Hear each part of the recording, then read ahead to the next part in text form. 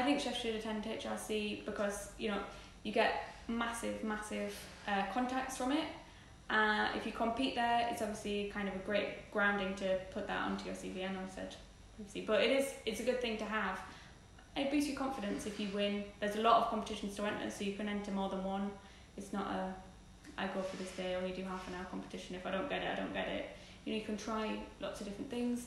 There's also lots of stands, kind of lots of things going on. There's masterclasses to go and watch, talks from Michelin star chefs. So it's a great day. It's not just a competition. It's a whole round day.